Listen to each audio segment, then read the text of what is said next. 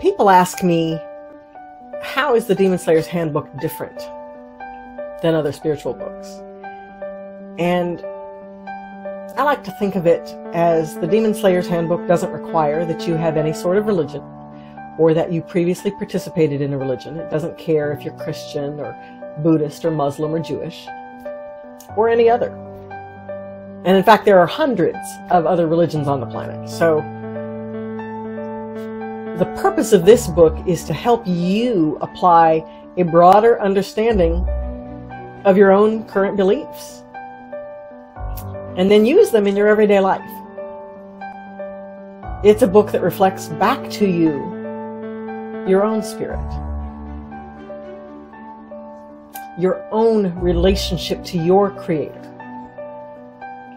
It gives you incredibly practical ways through prayer, altars, creating home worship, and times of reflection to cultivate a deeper self-knowledge, a deeper understanding and acceptance of the way with which your Creator loves you unconditionally. You know, that sometimes that really surprises people, that your Creator loves you unconditionally, without condition. You are loved so deeply, even if you're an asshole. You are loved deeply. And you know what? Maybe it's not you. Maybe it's them. You know, maybe you're not the asshole. Maybe it's your neighbor. You know, maybe they are the asshole.